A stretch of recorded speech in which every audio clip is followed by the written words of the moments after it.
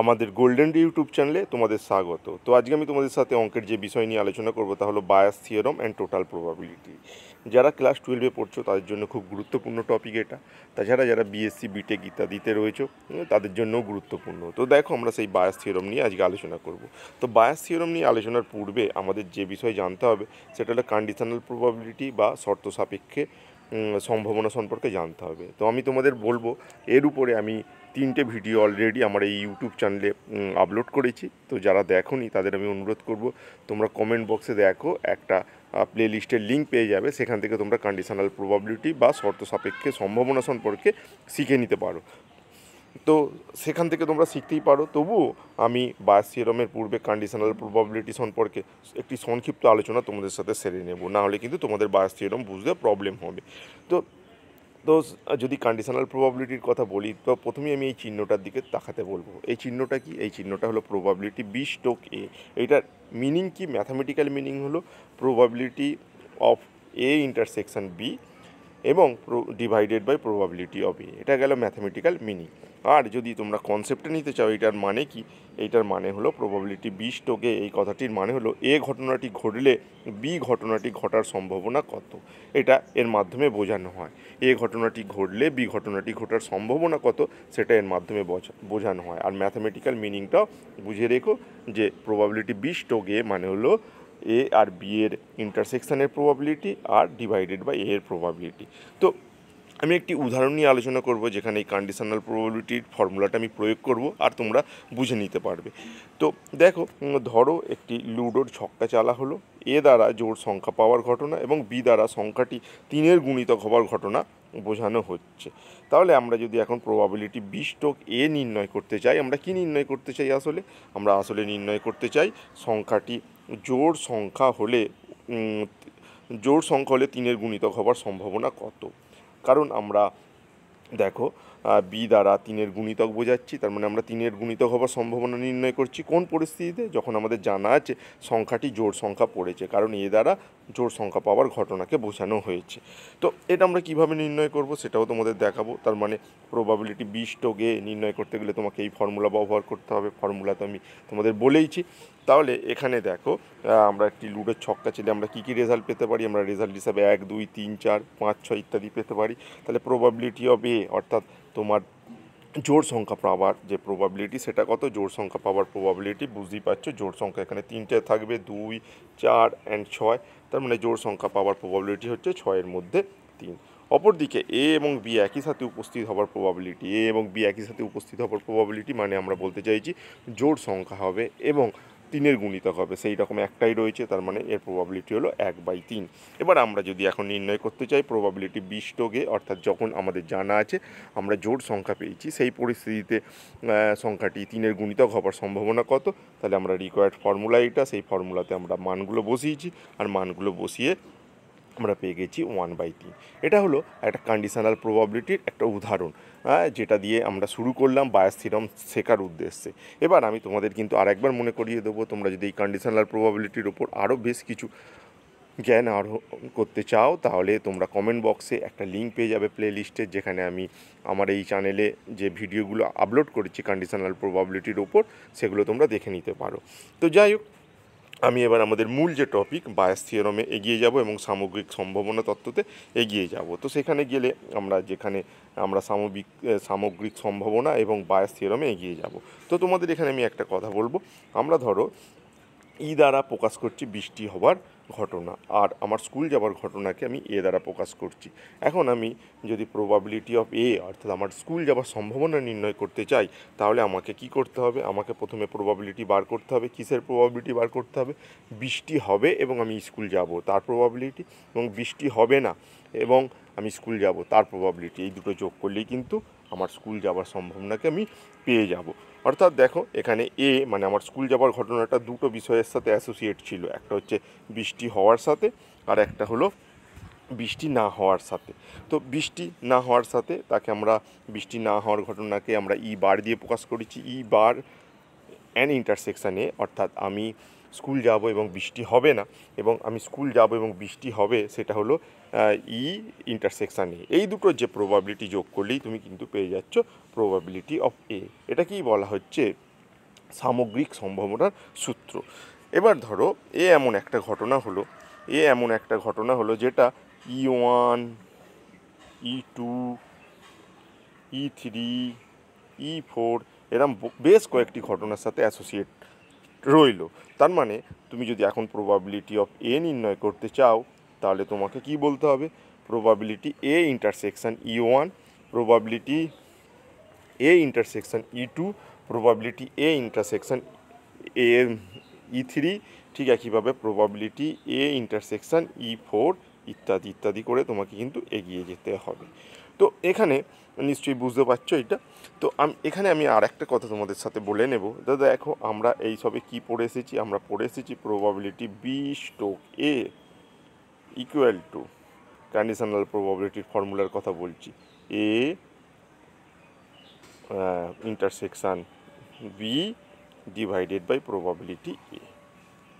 এবার দেখো আমরা যদি এখানে কোনাকুনি গুণ করি তাহলে প্রবাবিলিটি এ ইন্টারসেকশন বি সমান আমরা কি লিখতে পারি, probability B stroke A into probability of এ। অর্থাৎ আমি বলতে চাইছি আমরা ঠিক এইখান থেকে এই কথা লিখতে পারি। আমরা যেমন জানি probability A stroke B equal to probability of A intersection B R probability of B, এখানে বি আছে বলে এখানে বিটা থাকবে।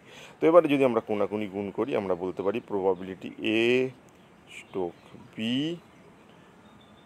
Into probability of B equal to probability A intersection B, এটা কিন্তু আমরা বলতে পারি। তো এই ফর্মুলাটাও কিন্তু আমরা এখানে বিশেষ ক্ষেত্রে ব্যবহার করে নেব। তো দেখো আমরা এই ফর্মুলাটা একটু ভালো করে লক্ষ্য রেখো। তো ফর্মুলাটা লক্ষ্য রাখার পর যে কথাটা বলা হবে তার মানে প্রবাবিলিটি অফ এ সম্পর্কে আমরা কি বললাম, প্রবাবিলিটি অফ এ তোমার associate with E1, E2, E3, E4 ইত্যাদি এরকম অনেকগুলো ঘটনার সাথে যদি অ্যাসোসিয়েট থাকে তাহলে প্রবাবিলিটি অফ এ হলো এই ইন্টারসেকশানগুলোর প্রবাবিলিটির যোগফল। তাহলে এই ইন্টারসেকশানগুলোর যোগফল, তাহলে প্রবাবিলিটি অফ এ কে আমরা প্রয়োজন অনুসারে এইভাবেও লিখে নিতে পারি, আমরা এইভাবেও লিখতে পারি ইন্টারসেকশানকে আমরা প্রবাবিলিটি এ স্ট্রোক তোমার E1 ইন্টু হচ্ছে probability of E1 plus probability of A stroke E2 into probability of E2 ইত্যাদি এইভাবেও লিখে নিতে পারি, কারণ আমরা এইসবে কন্ডিশনাল প্রবাবিলিটির ফর্মুলা থেকে আমরা এইটা দেখেছি। তো এই যে ফর্মুলাটা এখন তোমাদের আমি শেখালাম, probability of A equal to probability A intersection E1, probability A intersection E2, এটাকে এই যে যোগফল এটাকে আমরা বলছি সামগ্রিক সম্ভাবনা তত্ত্ব। এই সামগ্রিক সম্ভাবনা তত্ত্বের কথা খেয়াল রেখো। এবার দেখো আমরা ধরো প্রবাবিলিটি এ তো একটা ঘটনা যেটা হচ্ছে E1, E2, E3, E4 ইত্যাদি বিভিন্ন ঘটনার সাথে অ্যাসোসিয়েট রয়েছে। এখন এই পরিস্থিতিতে আমরা প্রবাবিলিটি E4 স্ট্রোক এ নির্ণয় করতে চাই, তাহলে অ্যাকর্ডিং টু কন্ডিশনাল প্রবাবিলিটির ফর্মুলা আমরা কি বলবো, আমরা বলবো probability E4 intersection A divided by probability of এ। এখন প্রবাবিলিটি অফ এটা কি তোমাদের আগেই আমি পড়িয়েছি, প্রবাবিলিটি অফ এ এইভাবে যেগুলোর সাথে অ্যাসোসিয়েট রয়েছে তাদের ইন্টারসেকশানের প্রবাবিলিটির যোগফল। তার মানে আমরা এইটাকে ঠিক এইভাবে লিখতে পারি। এবার এখন আমরা যেখানে পৌঁছে গেলাম এটা কি আমরা বলি, এটা কি আমরা বলে থাকি বায়াস থিওরামের গাণিতিক রূপ। যে প্রবাবিলিটির বায়াস থিওরাম নিয়ে আমরা আলোচনা করব বলেছি তার গাণিতিক রূপে কিন্তু আমরা এখানে পৌঁছে গেলাম। তো এইটাকে আবার অনেক সময় ইন্টারসেকশানটাকে ঠিক এইভাবে লেখা হতে পারে। তো কেন লেখা হতে পারে নিশ্চয়ই বুঝতে পারছো, অলরেডি আমি দেখিয়েছি ইন্টারসেকশানকে এইভাবে কেন লেখা যায়।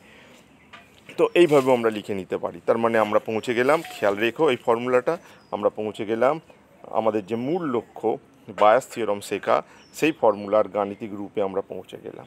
তো এই গাণিতিক রূপটাকে আমরা কিভাবে ব্যবহার করব, আমরা বেশ কয়েকটি উদাহরণের মাধ্যমে ব্যাপারটা বুঝে নেবার চেষ্টা করব, তাহলে তোমাদের বুঝতে সুবিধা হবে। তো চলো উদাহরণে চলে যাচ্ছি। তো উদাহরণে গেলে প্রথমেই যে উদাহরণের কথা বলবো তোমাদের আজকে সেটা হলো, ধরো এ পাত্রে দুটি সাদা, একটি কালো ও তিনটি লাল বলা আছে। একটা এ পাত্র, খেয়াল রাখবে, দুটি সাদা, একটি কালো এবং তিনটি লাল বলা আছে। অপর একটি পাত্র বি পাত্র, যেখানে তিনটি সাদা, দুটি কালো এবং চারটি লাল বলা আছে। খেয়াল রাখবে বি পাত্রে তিনটি সাদা, নোট করে নিতে পারো, দুটি কালো এবং 4টি লাল বল আছে। অপরদিকে আরও একটি পাত্র রয়েছে সি পাত্র, যেখানে 4টি সাদা, 3টি কালো এবং 2টি লাল বল আছে। এখন আমরা যে কোনো একটি পাত্র নির্বাচন করা হলো এবং আমরা যে কোনো 2টি বল সেই পাত্র থেকে তুলে নিলাম। এবার নির্বাচিত বল দুটি একটি লাল এবং একটি কালো হবার সম্ভাবনা, একটি নির্বাচিত বলটা ধরে নাও একটি লাল এবং একটি কালো হয়েছে। এখন এই পরিস্থিতিতে উভয় বল বি পাত্র থেকে যে তোলা হয়েছিল তার সম্ভাবনা কত, এইটা আমরা নির্ণয় করতে চাই। তো আবার অঙ্কটা পড়ছি, অঙ্কটা প্রবলেমের দিকে আগে মনোযোগ করো, তারপর তার আনসার তো পাই যাবে। প্রবলেমটা কি? প্রবলেমটা হলো এ পাত্রে 2টি সাদা, 1টি কালো এবং 3টি লাল বল আছে। বি পাত্রে 3টি সাদা, 2টি কালো এবং 4টি লাল বল আছে। সি পাত্রে 4টি সাদা, 3টি কালো এবং 2টি লাল বল আছে। এবার আমরা একটা পাত্র নির্বাচন করলাম, একটা পাত্র নির্বাচন করে আমরা 2টি বল টেনে নিলাম এবং দেখা গেল নির্বাচিত বল দুটি একটি লাল এবং একটি কালো হয়েছে। এই পরিস্থিতিতে উভয় বলটি যে বি পাত্র থেকে নেওয়া হয়েছিল তার সম্ভাবনা কত? তো এইটা নির্ণয় করতে গেলে আমাদের যে প্রবাবিলিটিটা নির্ণয় করতে হবে সেটা হলো প্রবাবিলিটি বি স্ট্রোক কিউ বলতে পারি আমরা, যেখানে কিউ হলো কোন ঘটনাকে বোঝাচ্ছে? কিউ হলো সেই ঘটনাকে বোঝাচ্ছে যে তোমার তুলে নেওয়া বল দুটি লাল এবং কালো হয়েছে। আর বি কি বোঝাচ্ছে? বি বোঝাচ্ছে বি পাত্র নির্বাচিত হয়েছে। তাহলে তোমার জানা আছে একটি বল লাল হয়েছে, একটি বল কালো হয়েছে। সেই পরিস্থিতিতে পাত্রটি কোন পাত্র থেকে বল দুটো টানা হয়েছে সেটা বি হওয়ার সম্ভাবনা কত, এটা আমরা বার করতে চাই। তো এইটা নির্ণয় করতে গেলে আমরা ধরে নিয়েছি এ পাত্র থেকে বল টানার ঘটনা এ, বি পাত্র থেকে বল টানার ঘটনা বি, আর সি পাত্র থেকে বল টানার ঘটনা সি। তো এগুলো সমসম্ভব, তাই জন্য এদের প্রবাবিলিটি হলো 1/3। এখন আমরা কিউ দ্বারা একটি লাল বল এবং একটি কালো বল পাওয়ার ঘটনা বোঝানো হচ্ছে। যদি বোঝাই তাহলে দেখো আমরা প্রথমে যেটা নির্ণয় করব, ধরো তোমার এ পাত্র নির্বাচিত হয়েছে, সেখান থেকে লাল বল এবং একটি কালো বল টানার সম্ভাবনা কত। তো দেখবে প্রথম পাত্র মানে এ পাত্রে মোট 6টি বল আছে, সেই 6টি বল থেকে 2টি বল টানা যাবে কত উপায়ে? না 6C2 এতগুলো উপায়ে। তাহলে একটি লাল বল আছে, তাহলে একটি লাল বল টানার সম্ভাবনা 1C1, আর 3টি কালো বল থেকে একটি কালো বল, 3টি কালো বল থেকে একটি কালো বল, এটা একটু ভুল বলা হলো, একটি কালো বল, সরি, এ পাত্রে একটি কালো বল ছিল, একটি কালো বল থেকে একটি কালো বল এবং 3টি লাল বল থেকে একটি লাল বল টানার সম্ভাবনা আমরা ঠিক এইভাবে নির্ণয় করতে পারি। অনুরূপভাবে যদি আমরা বি পাত্র নির্বাচিত হয়েছে এবং একটি বল লাল এবং একটি বল কালো হওয়ার সম্ভাবনা কত, সেটা হচ্ছে আমরা ঠিক এখানে দেখবে 9টি বল আছে, 2টি তার মধ্যে কালো আর 4টি লাল বল, তার মানে আমরা ঠিক এই পদ্ধতিতে নির্ণয় করতে পারি, যেটা হচ্ছে 2/9। ঠিক একইভাবে সি পাত্র নির্বাচিত হলো, সি পাত্রতে দেখা যাবে মোট 9টি বল আছে, তার মধ্যে 3টি কালো আর 2টি লাল বল, তার মানে সেখান থেকে একটি লাল এবং একটি কালো বল টানার সম্ভাবনা হলো 1/6। এখন আমাদের যেটা নির্ণয় করতে হবে, কিউ ইন্টারসেকশান এ। কিউ ইন্টারসেকশান এ, তো তোমাদের আমি এইসবে ফর্মুলা শিখিয়ে এসেছি, এই দুটোর গুণফল। তো এই দুটোর গুণফল করে আমরা পেয়ে যাব ঠিক একইভাবে কিউ ইন্টারসেকশান বি আমরা এইভাবে নির্ণয় করতে পারি, আর কিউ ইন্টারসেকশান সি আমরা ঠিক ওই ফর্মুলাটা এখানে লেখা হয়নি, ফর্মুলাটা তো নিশ্চয়ই বুঝতে পারছো। এখানকার জন্য যে ফর্মুলা প্রযোজ্য সেটা হলো কিউ আর হচ্ছে তোমার সি ইন্টু হচ্ছে সি, প্রবাবিলিটি অফ সি। তো এই ফর্মুলা দিয়ে আমরা এই ইন্টারসেকশানের প্রবাবিলিটিগুলো বার করে নিয়েছি। এখন তাহলে প্রবাবিলিটি অফ এ কী হবে? প্রবাবিলিটি অফ এ বুঝতেই পারছো, এইগুলো সব যোগফল। তো এইগুলো আমরা যোগ করে 53/270 পেয়েছি। এখন আমাদের মূল লক্ষ্য হচ্ছে প্রবাবিলিটি